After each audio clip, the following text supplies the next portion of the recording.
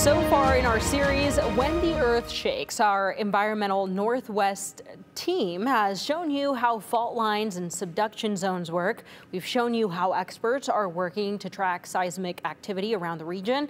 And today, environmental reporter Cale Williams is taking us inside one of the biggest threats posed by earthquakes, tsunamis.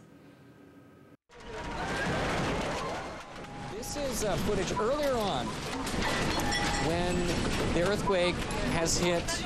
It's not a matter of if. You don't know when this is going to happen. But when? It's just to get to high ground as soon as you can. Since January of 1700, tension has been building in the Cascadia subduction zone. That's where tectonic plates under the ocean are slowly sliding under the plate beneath the North American continent. And at some point, it's going to pop. Then one day it releases all that tension, all that stress is just released. The second plate lifts up, pushes the water out of the way, and that's what creates the tsunami. That's Dan Cox, professor of coastal and ocean engineering at Oregon State.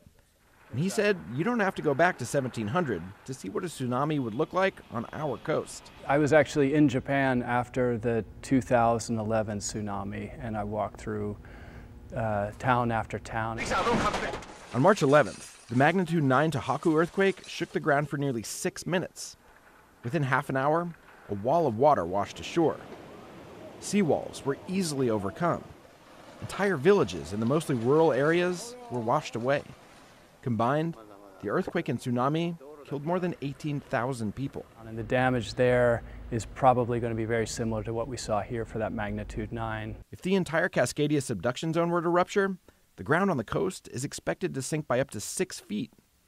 The following tsunami could see waves up to 40 feet high, and they could last for hours after the shaking stops. Many low-lying towns would be inundated. Parts of the coast I worry about is where the people are. That includes places like Seaside, Neskowin, and Warrenton. The state estimates a tsunami could wipe out areas that are home to some 22,000 people. Wood frame buildings, residential structures, houses, they really don't fare well. And so the expectation is most of them are going to get washed away. And estimated deaths from a Cascadia quake range as high as 10,000, with half of those caused by the tsunami. That would be extremely devastating. But there are people working on ways to lessen that death toll. So we test extreme conditions, tsunamis and storm surge and big hurricane waves. Pedro Lomonaco is the director of the O.H. Hinsdale Wave Research Laboratory at Oregon State. We are really passionate on waves and how that works and what we call coastal engineering. No? It's one of the largest and most advanced wave testing facilities in the country, home to a large wave basin and a long flume with a wave generator at the end. When we visited, a team of researchers from Louisiana State and the University of Hawaii were running an experiment on how different types of debris behave in a tsunami. What kills you in a tsunami is the debris, not the wave itself. Each of those yellow blocks represents a 40-foot shipping container. And the metal rods, affixed with sensors to record the strength of impact, represent a building along the coast. Once the containers are set up... Okay, you guys ready for me to run this wave? Yes, we are. The wave generator pushes a wall of water down the flume. And the containers, well, they crash right into the building. It may not look impressive, but when you imagine each of those blocks as a 40-foot container, it's easy to see the destruction tsunamis can cause. Ooh. And the data collected here has real-world impacts. Will these have the potential to change building codes on coasts and that type of thing? It already has done it. Lomonaco said results from similar experiments conducted last year have already helped change building codes around the country. To me, it's one of the fastest answers that we have seen. Normally, fundamental research takes years to trickle all the way to the building code. This case was really fast. Now, if you live on the coast, what happens in a lab on a college campus might not be all that reassuring.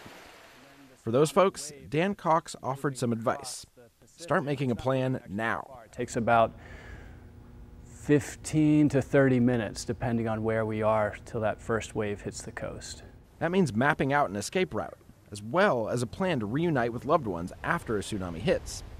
And while there still is a lot of work to do, Cox said the Pacific Northwest is in a much better place than it was even a decade ago. When I was first here, there was not even awareness of it. then it was like, well, we're aware, but we don't want to do certain things, and now it's like all options on the table. Let's try to figure it out. So it's been very took a little while, but I think people are like really taking it to heart and try to figure it out. Cale Williams, KGW News. And to see all of our stories in our When the Earth Shakes series, text the word shake to the number on your screen right now. That's 208-321-5614. Do you remember the big earthquake we experienced in March of 2020? Well, scientists have recently learned how and where it happened. Tomorrow on the news at 4, join us with meteorologist Sophia Bliss to see what the scientists learned.